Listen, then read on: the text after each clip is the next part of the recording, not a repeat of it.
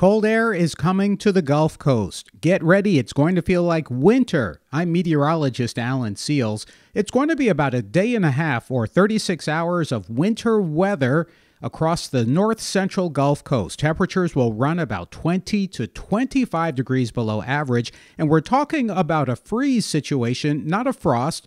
You'll remember you typically get frost on a calm, cold night, but you get a freeze with the wind, and that's what we are going to get. So start thinking about heating your home safely. Make sure you're following the instructions on whatever you're using to heat your home.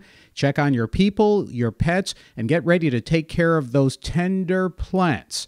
As cold as it's going to be, it's not the type of cold where most of us need to be concerned about our pipes. Nonetheless, get ready. So our forecast for today, Veterans Day, early in the day, quiet, dry, mild, but the clouds will start getting thicker. Along the coastline, temperatures in the 70s, a little bit milder than average, and then 60s for central Mississippi, central Alabama.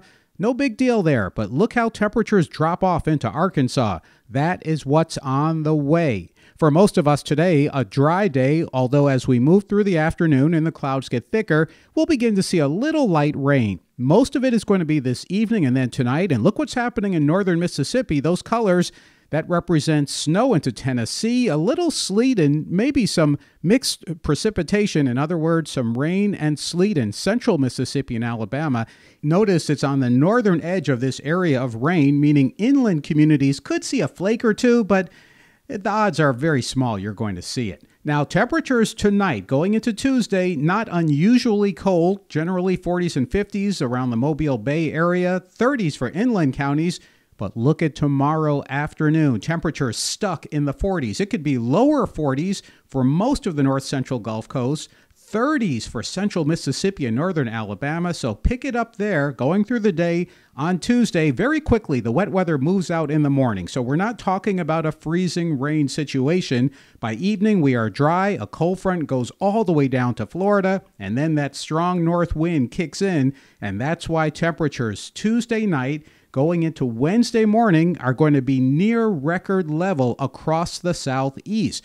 At the beaches, you'll be in the 30s, but if you're north of Interstate 10, it's going to be low 30s to upper 20s, and then generally 20s for most of Mississippi and most of Alabama. So that's what you're going to prepare for. The positive news, it's just going to be one really cold night, and then temperatures will begin to moderate.